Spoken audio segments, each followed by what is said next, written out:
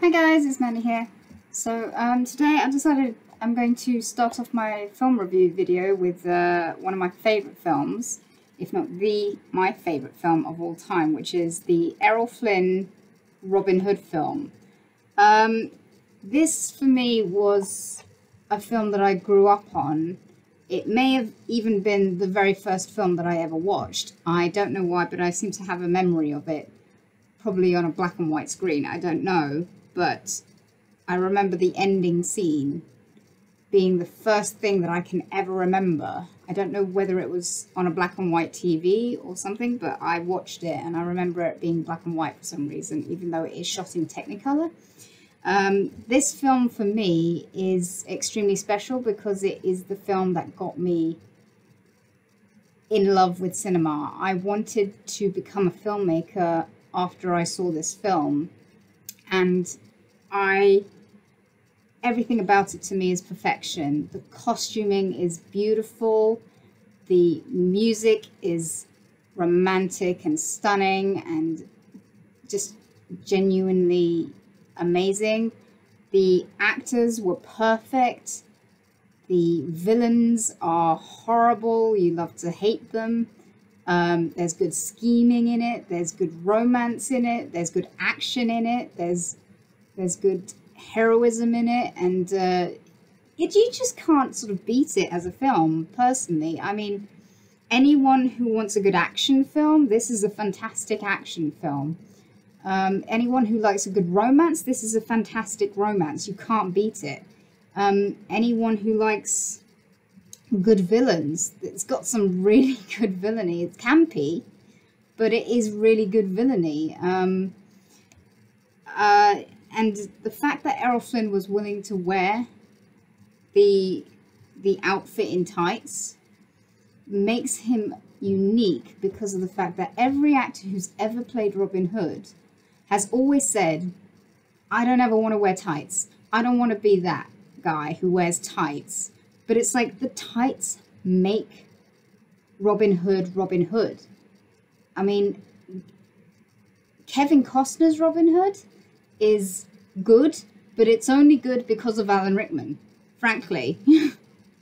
I love that film, but I love it for Alan Rickman because his performance in it is so camp and so in line with this kind of story that he makes that villain iconic in that version of Robin Hood. But the villains in this, they work completely because the campiness goes throughout the entire film, and all the actors are going with it.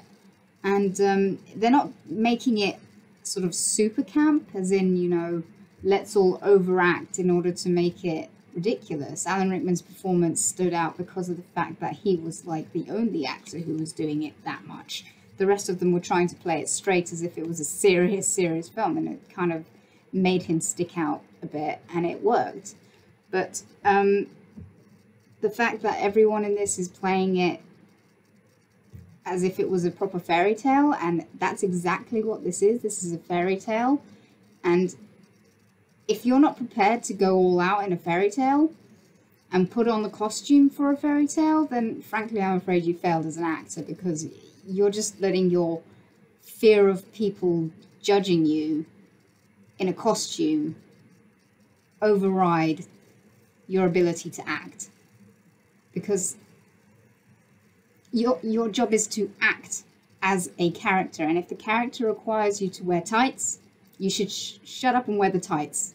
You know, if anyone's been doing Shakespeare, you'll know that men in Shakespeare wear tights because it's just something that happens. But anyway, I digress. But this film is iconic. I love it. The music in it is beautiful. It's held up as one of the greatest film scores of all time.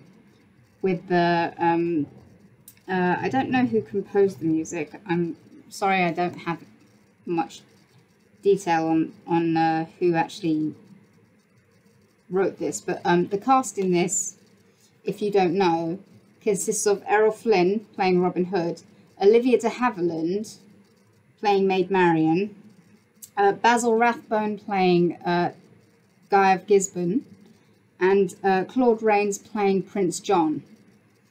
And it's an absolutely amazing film. I can't praise it enough, because it is, to me, it is the quintessential Robin Hood, and it is, in my eyes, it is the perfect film. And I highly recommend you go and see it. If you can find it online, look it online. But if you can get the Blu-ray of it, yeah, I would highly recommend you get the Blu-ray of it, because it is so worth seeing it in good quality. And it's fun to see all the little extra bits in it as well, like the costume tests that Basil Rathbone is doing. You know, there's a bit in the extra features where he's testing different helmets out, and it's just very funny. He's just sort of like putting helmet on, standing there, and then taking it off, helmet on, doing that stuff. But it's quite funny. But I just think this film has everything you could possibly want in a film. It's got action, it's got romance, it's got comedy, it's got great comedy, it's got great chemistry between the actors. You know, Olivia de Havilland and Errol Flynn have been in several films together, and their chemistry is so palpable. It's amazing that they never actually got together as a couple, but knowing anyone who knows their history about Errol Flynn knows that Errol Flynn was not exactly the best guy. He was a bit egotistical and a bit sort of, he believed himself to be Robin Hood almost, and he's sort of, he was a bit of an alcoholic as well, and he would behave badly on set and things like that. So he's not the best actor, but he is the best Robin Hood in my eyes, and I just can't fault him. I mean, there are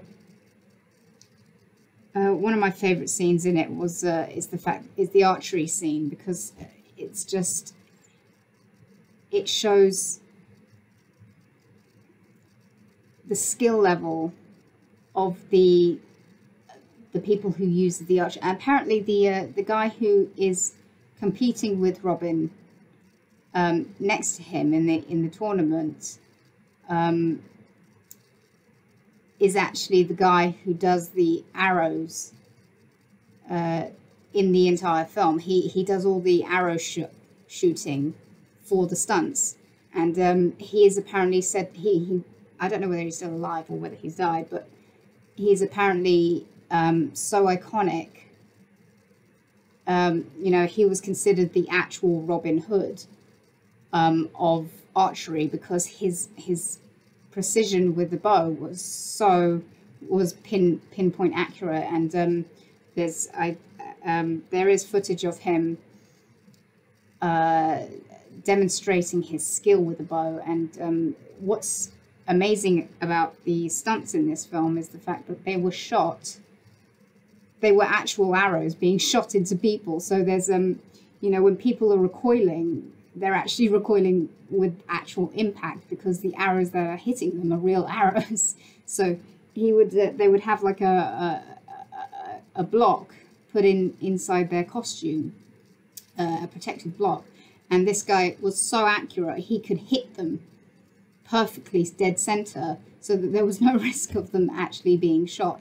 And but he actually shot them with real arrows, and so they're all recoiling with actual, like, from the actual impact of the arrow. But it's impressive workmanship in there, and it's I just can't praise this film enough. It's to me it's the most beautiful film ever, and I don't watch it as often as I should, really, because well, you don't want to overindulge in something that's so good. You know, if you eat too many sweets, for example, you get a bit sick of it, sort of situation. And I don't want to overindulge in watching this. I watch it on the odd occasion when I'm feeling low, or when I want to have a little fun adventure time.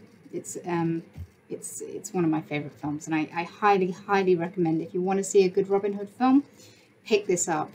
And you can't really go wrong with it. The dialogue can be a little bit cheesy in it, but if you're willing to